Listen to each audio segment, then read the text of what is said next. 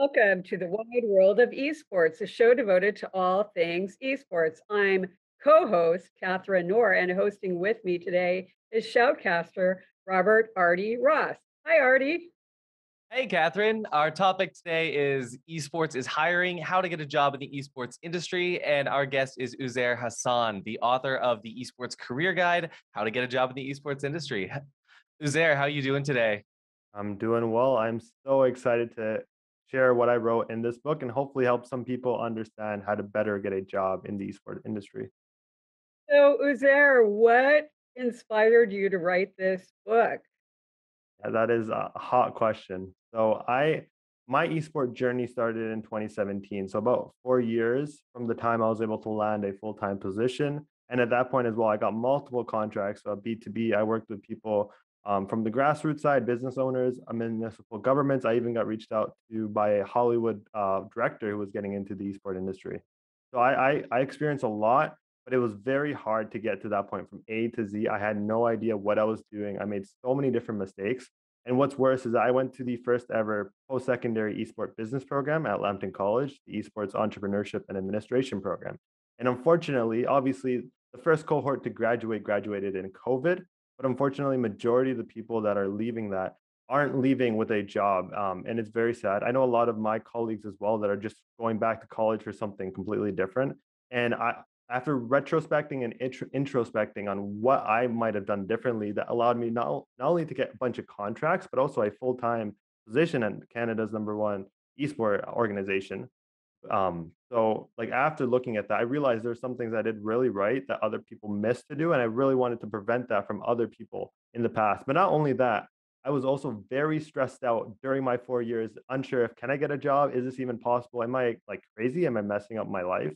And I wish 4 years in the past I had something with from someone who says, you can do it. It's very possible. Because the first thing I ever heard about in terms of getting a job in esports was a Reddit post that said anyone that's trying to get a job, specifically it was relating to the program because it was a Reddit post saying, is this program even viable? People were saying that if anyone that signs up to this program is just lost, they have no idea what they're doing. This is not possible. You can't get into esports unless you're a player.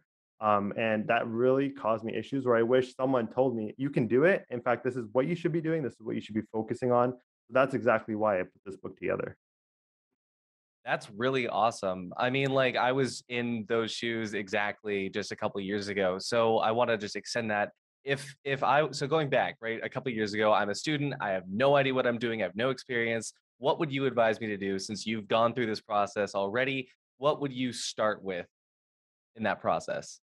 Yeah. So I think the most important part is to actually gain some perspective in terms of what the industry is, what opportunities are there, and what you're really getting yourself into.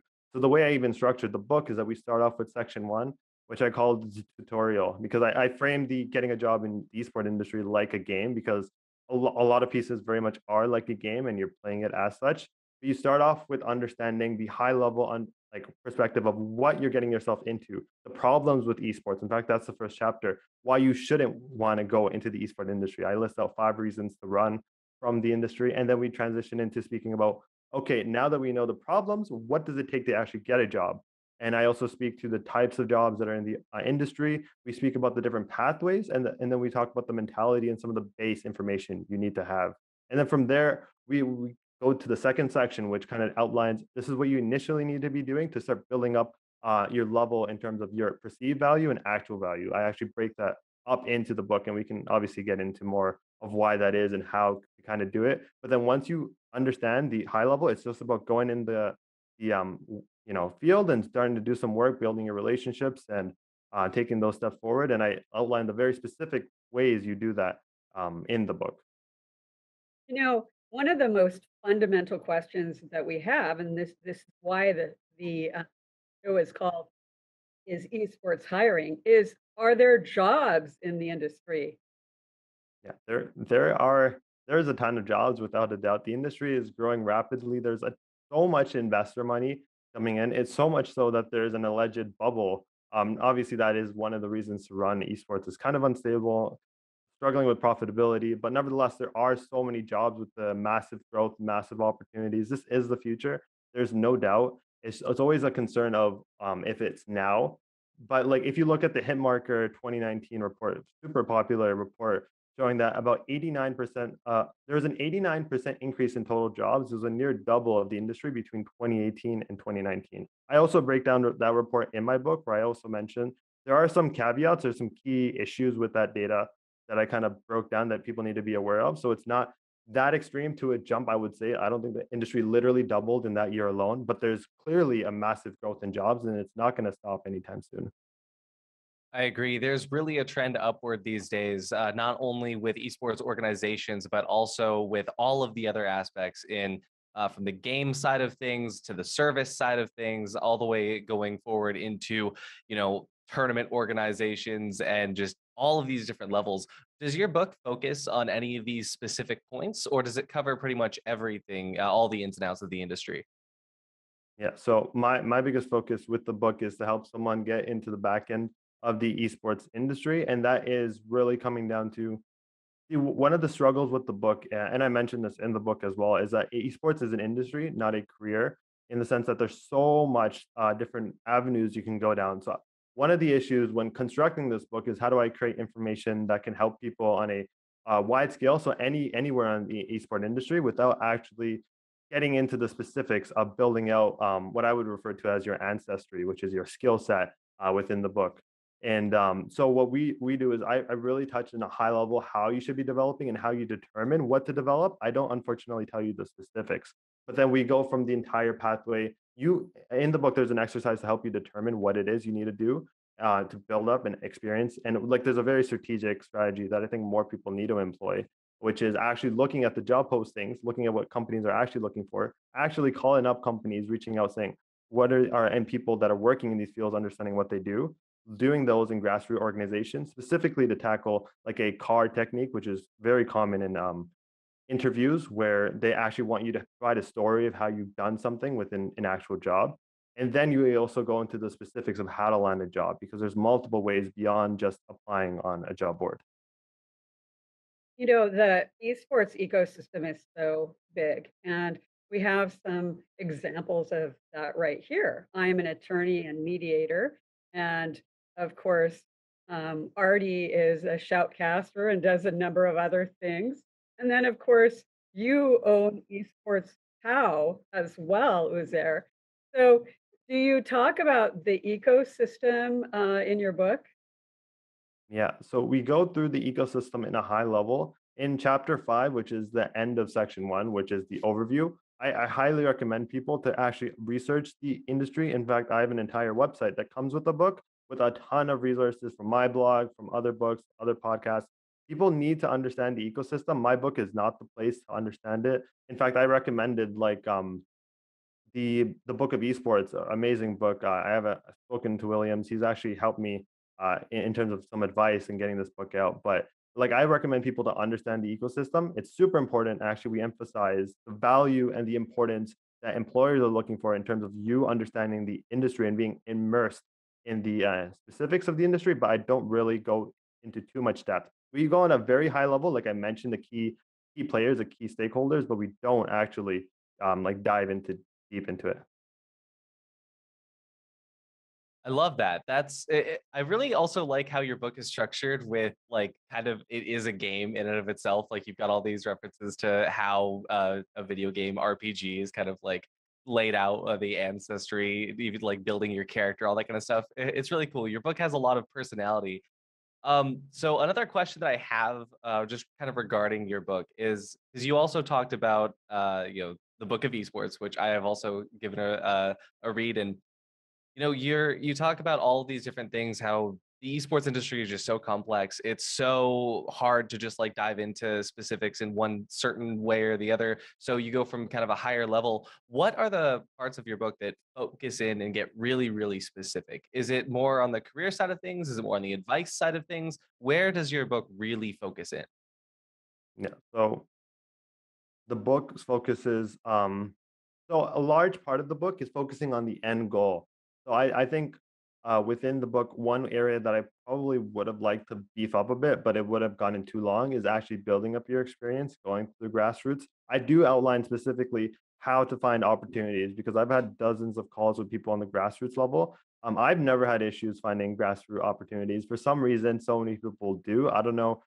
Sometimes it's like excuses, other times they're actually seriously just lacking the understanding of where to go. So I mentioned specifically, this is how you find opportunities. This is how you get into an organization. This is how you make sure you get more responsibilities. And I also tell them at what point do you leave and how should you position yourself? Should you be a leader? And so, if so, how do you do that? But the book more so focuses on the end result. So section 3 is focusing on the 6 classes. And a class in this book is essentially a method of getting into the esport industry. So we have swordsman, which is your traditional way to apply to jobs, which newsflash, by the way, for anyone that is focusing primarily on applying through job boards, about 15% of jobs go to people that are applying through online means. That means for one job that goes to someone online, 12 jobs are going through these other methods, or 11 rather, sorry, 11 out of 12 jobs are going through these other methods. And the second one is summoner, which is basically the best way to get into the industry is networking, having relationships. And I talk specifically how you provide value to people, make someone's day, actually come to them as someone hungry to learn and hungry to benefit the other person and actually build a relationship to get a referral. That is the number one way to get a job in the industry. And then the next class is assassin, which is infiltrating an actual company, providing so much value that they realize that you're going to make them more money than it would cost them to hire you. So it's like a no-brainer at that point.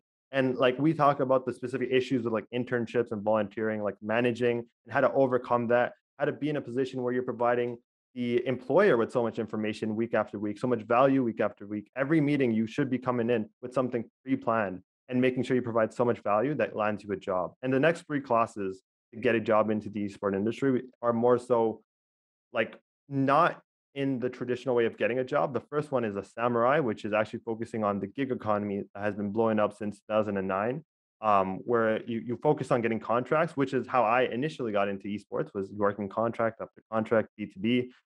Next one after that is wizard, which is an entrepreneurship part. I don't really go into the entrepreneurship too much in this book, but I talk about what characteristics should an entrepreneur have.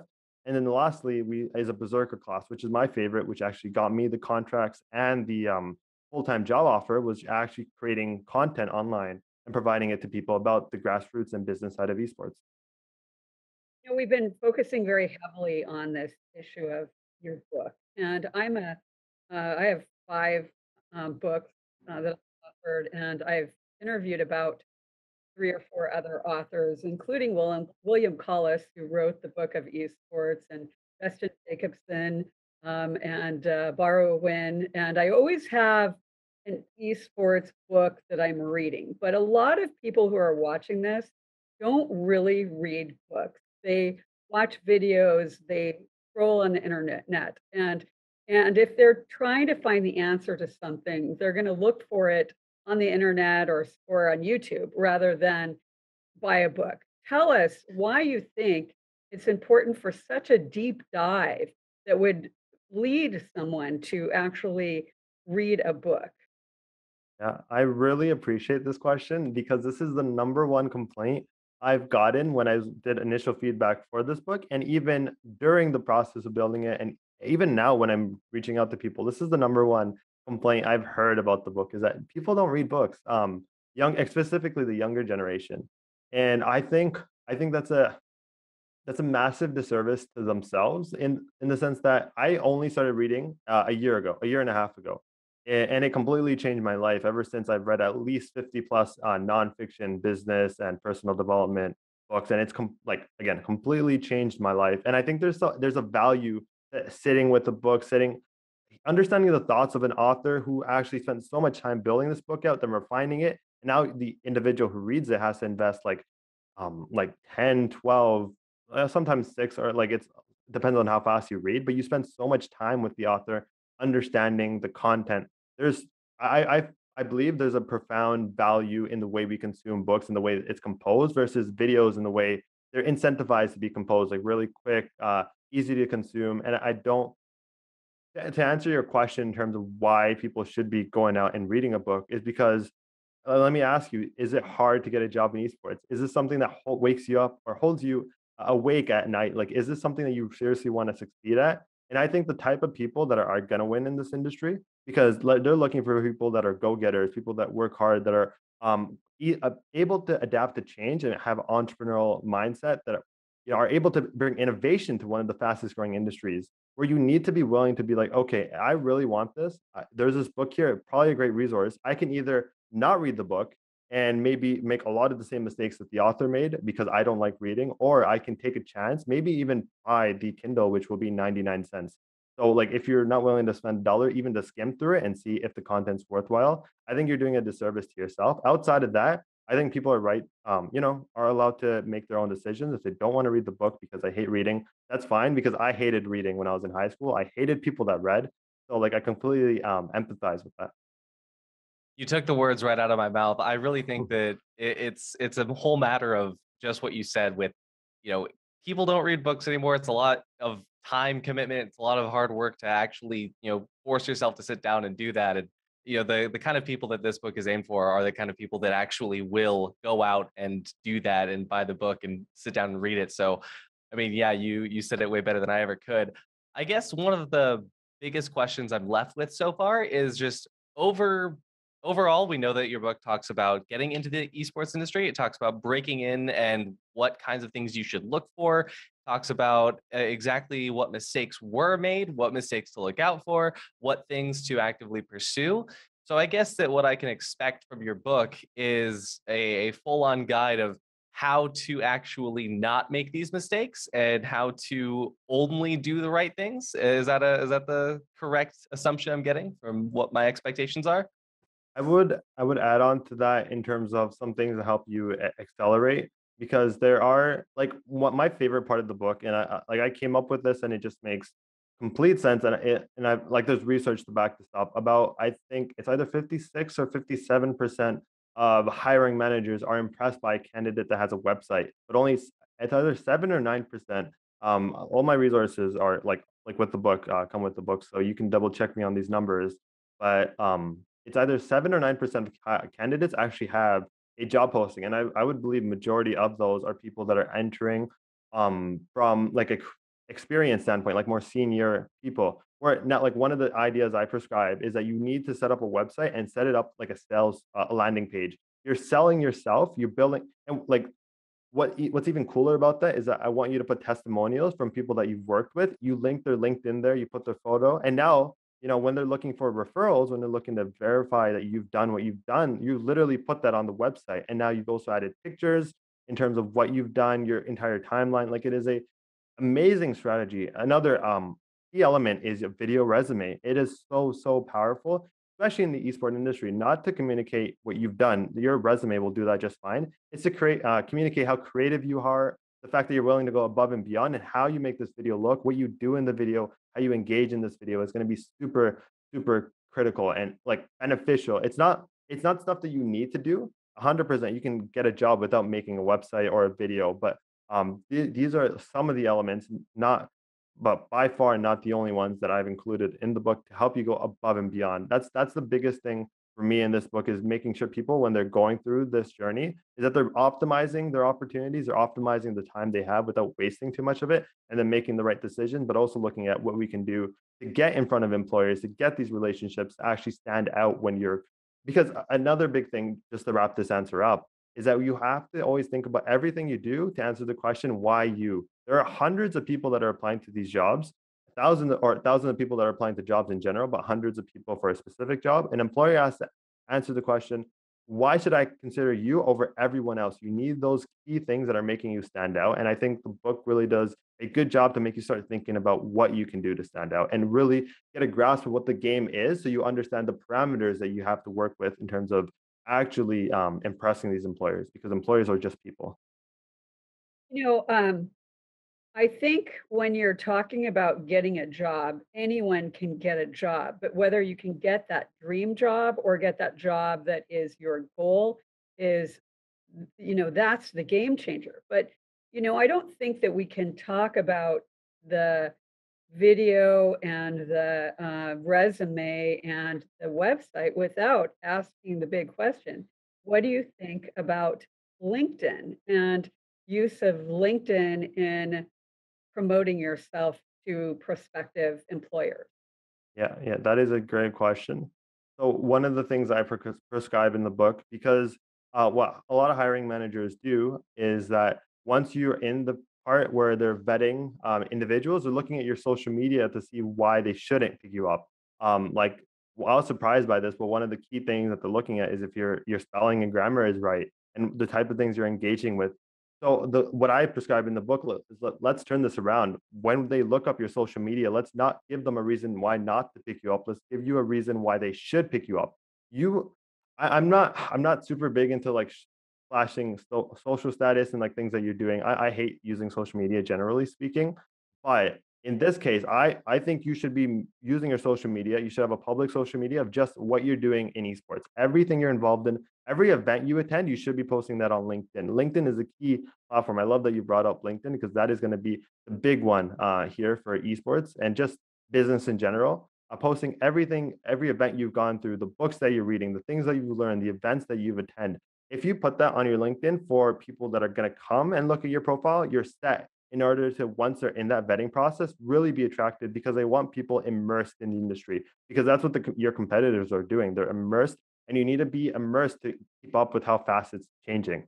But and when you're doing that as well, what's going to happen, like you mentioned, and I've also mentioned this in the book as well, is the fact that once you do this and get into the habit just to build out this portfolio, employers and people will see this. And when you reach out and network, they will see this.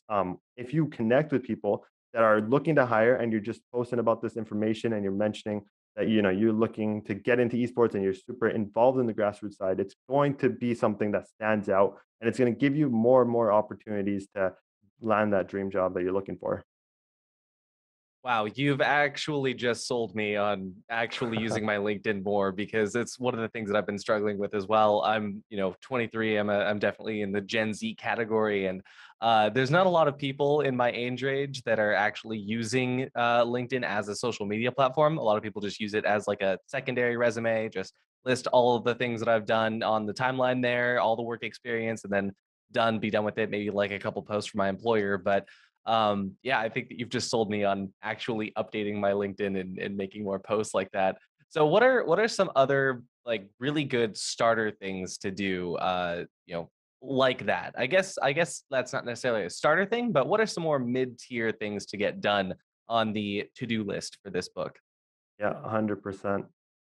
So we like in an earlier chapter after or nearing the start of section 2, there's a chapter called the optimal leveling up strategy, where we go through where the reader is instructed to go through an exercise where he scans a number of different job postings to understand what they're doing or what they need to do to build up the skill level, and also reach out to some people to try to understand what they're actively involved in, what kind of projects are they expected to do, and really get involved in terms of building those out on the grassroots side. And you essentially want to have this checklist. I call it a missions list, where you have to accomplish these things both on the hard skill side and the soft skills. Soft skills are so important.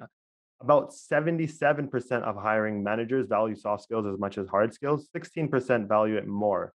And the fact that you're on entry level work, and this is esports, one of the fastest growing industries where change is inevitable. It is your soft skills are so important. And also, as I mentioned earlier, in a chapter, I prescribe specifically for people to really get involved, understand the resources they should be consuming, but I also give them lists of networking events, different opportunities that they should be involved in, because a big thing that you can do to situate yourself well is to network. Playing as a summoner is essentially the class that really gets you the job, which is summoners are networking. It's going to these networking events, engaging with people, letting them know that you're a younger individual looking to get into the business. Actually reach out, provide value to these individuals. That's a key part that I actually prescribe in each element. So when you're at university and college, you want to actually provide value to your classmates. Not to say that that would necessarily get you a job, or not to say that it's going to necessarily even benefit you. It's definitely a long-term investment because those relationships will go a long way, especially once they start, situating themselves not only in esports but in all other industries. That could be sponsors, strategic partners, possible investors. But also, you do the same thing when you're working at these grassroots organizations, is providing value, helping people out, making their days, providing them resources, and then you transition that into esports. Because what, how you do one thing is how you really do everything, and that's why I think in like when it comes back to social media, the reason why your grammar and spelling is one of the biggest sticklers. I believe it was the biggest stickler to people that are looking to hire you when they're scanning your social media is because if you're making mistakes when you're spelling typical stuff on social media, what do they expect you to do when you're actually making important reports or have important things to deal with? So making sure you build out those habits and routines is a large part of what we kind of do to prepare you to actually get a job. So for a last question, which is kind of a compound question, okay, I want to ask you two things. Okay, one of them is with the pandemic, are do you believe that the jobs are more remote now, or are they still in person? And then my secondary question to this is, what do you think the future of the job market is? So basically, the pandemic and the future. Yeah, those are great questions. In terms of your first question for jobs being more remote, obviously currently with the situation, there's a lot more jobs remotely than there were previously. And it's an interesting question to fully understand if they're going to continue that way. A lot of people believe so, especially with just how technology is evolving, and people are starting to notice that people can do their jobs at home just as productively as they could in person. But there's also a lot of downsides that companies are noticing in terms of culture, because culture is massive. There's a lot of studies showing that your business culture actually affects your bottom line significantly. So that is one key issue. You know, meetings, human interactions, like those different elements, and also there's a lot of old school within esports, or sorry, in business in general. But I don't think there'll be too much of a massive transition into remote. I definitely think it's going to increase, and I think within like even within esports specifically, like I worked in an organization where they were struggling to do some live streaming stuff because now they had to build a new infrastructure, an entire new framework online, which traditionally was in person, and it was like extremely complicated, extremely butchered. The cost, it was way more than if it was just in person. And so like as much as I'd love for everything to be remote all the time, because that's how I personally love working, is just home alone. I don't think that's always gonna be the case. And could you reiterate your second question? It's just slipped my mind here. Kind of running out of time, but why don't we just let you have the last word and tell us how people can buy your book when it's available and how they can reach you? Yeah, 100%. So if you're interested in the book, it will be launched November 3rd. Until then, if you want to be notified, go to esportshow.com/book, and that's going to lead you to a landing page where you can join the Esport How Discord server. Just join that server, you'll be notified on the day of. Otherwise, go to that link and you'll find an Amazon link where you'll be able to purchase the book. At launch, it's going to be as cheap as I can possibly make it. The Kindle is always going to be 99 cents because I know students are a bit broke and they need, that they don't have that much money. So I want to provide that opportunity for people that want to buy it. Otherwise, it's going to be on Amazon, hardcover, softcover, and Kindle. Fantastic. Well, Uzair, good luck on your book. And you provided such interesting and helpful information. And thank you, Artie. Appreciate you being here to co host. Thank you for having me. And yeah, it was there. Thank you so much. That was very, very helpful and insightful. Especially, I definitely benefited a lot from this talk, and I cannot wait to read your book. So thank you so much. Happy to be here. All right. Anyway, thank you to our viewers for joining us today. Next week, I'll be talking with Ari Fox, the CEO of Gamicon and producer of the Casino Esports Conference. See you then.